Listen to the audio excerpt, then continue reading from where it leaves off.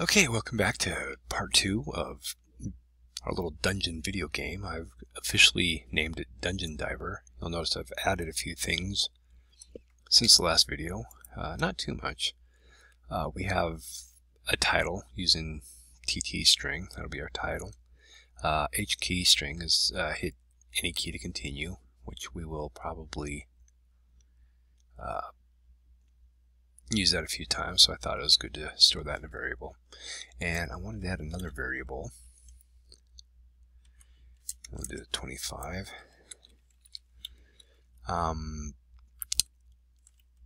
PR string equals what would you, gotta remember, no capitals, would you like to do?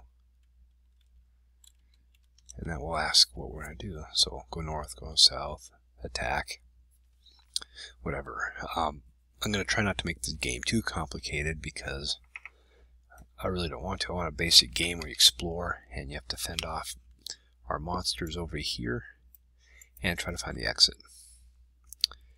So this time our goal is to do the title screen. Something else you'll remember, or you'll notice, is I created a clear screen function. The reason I did this in between is because I had recorded this video once already, but the audio didn't come out. So I'm re-recording it now. Hopefully it works this time.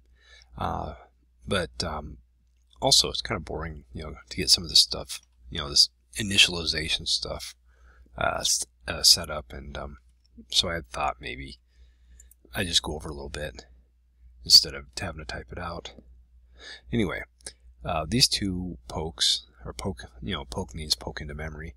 53280 and 53281 are the background and the border around the edge of the screen, and I'm poking 0 into those, and that's 0 is the color of black. Poke 646 is the cursor color, and I'm poking 1, which should be white in that. So the colors of our game will be 1. Will be white, and black will be, well, 0. So it's black and white apparently. And then from the last video, we remember print characters, or character string number 147, or character code 147, and that gives us a clear screen. So if we were to go sub, or call this subroutine at 6010, it would clear the screen, set everything black and white, and return. An overlong explanation for a very simple subroutine. So let's get this title screen taken care of.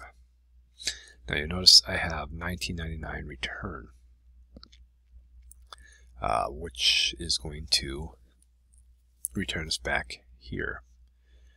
But also, when the title screen is over, we want to advance our game state to the next, state in the game, which would be go sub 2000. And that will be our character creator. So the first thing I want to do is go to 1995. Whoops, too much. And set S to equal 2. And that way when it returns, we'll go here. We also notice I added a go to, which it's temporary. Tempor. I think that's how you spell it. Oops. A rem helps too. Let's put temp. Eventually this loop will be based on the exit variable, or the game over variable. If game over is 1 or true, or game over is 1, which is true, and then we'll jump to whatever subroutines, or we'll set the game state to go to the win or lose, depending on what the yeah, I know what I'm doing, game, or what the exit condition was, 1 or 0. I hope that makes sense. Anyway, it'll probably change, so don't worry about it now. And if you have any questions, leave a comment or whatnot. I'll try to answer it. So let's get cracking here. Alright, first thing I want to do, yeah, I'll leave it at 10. I have this auto number thing, and I'm used to, from being in high school and whatever, jumping by 5, 95, 2000, 2005, 2010, etc. And this wants to do it in 10 number increments. So I'll just leave it at that. I'm not going to fret too much. So the first thing I want to do is go sub 6010. That's going to clear our screen. After that, I'm going to use a throwaway variable, x, which I have defined over here, and I have it here set to 0, but I'm going to use it in a for next loop.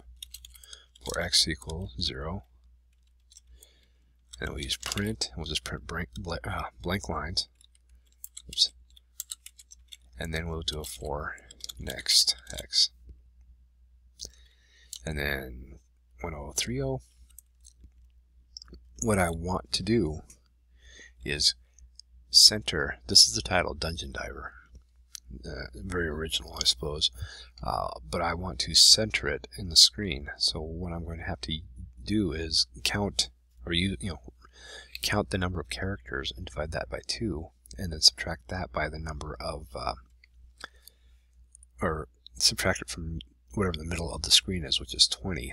The Commodore 64 has a 40 character widescreen, so 20 is half of that, and I'll subtract whatever half of this is from that 20, so it'll center it. It'll probably make more sense when I implement it, so we'll go ahead and use the second throwaway variable, y. So y will equal, and I'll do int 20, because that's half our screen width, minus len is for length of our tt string, our title, tt, titties, divided by 2. Oops, I did not say titties. Okay, I said it twice.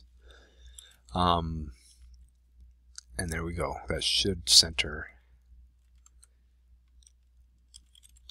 We'll go ahead and print tab y tt string.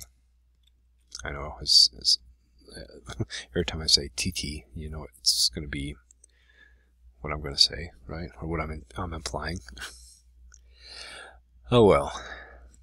Bad joke. Or bad innuendo, I suppose. Enough of that. Go ahead and return that, and we will also use another for next loop. For x equals 0 to, oh, I didn't even do this one right. 0 to, I think it's 6. I'll do this one, 0 to 5. And we'll do the print. Then we'll do next x also. And we'll do y equals integer 20 minus length of our h key string. Now I probably could have put this in a subroutine, but I don't think I'll be using it that much. And we will print tab y hk string. Now we need to, since we're going to have a hit any key to continue, we need to account for that. So 1080, I'm actually going to use 1990.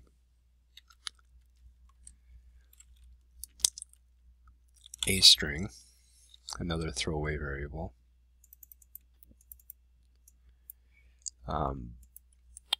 We'll just do get a string. If a string equals nothing, then we want to go back to our 1990, kind of a recursive line. So if it gets, it prompts for that. If it gets nothing, then it goes back to 1990.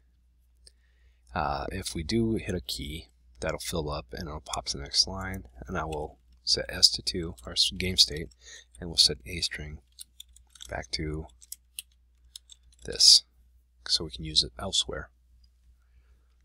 Not really necessary, but it kind of keeps the variables clean. So if we run this, which I haven't ran it yet, we get a syntax error in 1020. So let's take a look what we did for x equal 0 to 6 print. Oh, for next x. Alright. Duh. I don't know where my mind was. It's probably on TT. Now actually, you record this thing twice and it gets kind of annoying. So let's go ahead and run it again.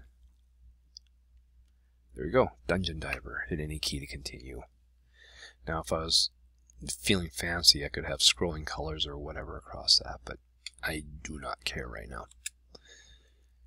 And then it goes to nothing because it goes to an eternal loop. And to test and make sure that it's doing what it's supposed to be doing, we will come down here and we will print character creator. Whoops. Jeez.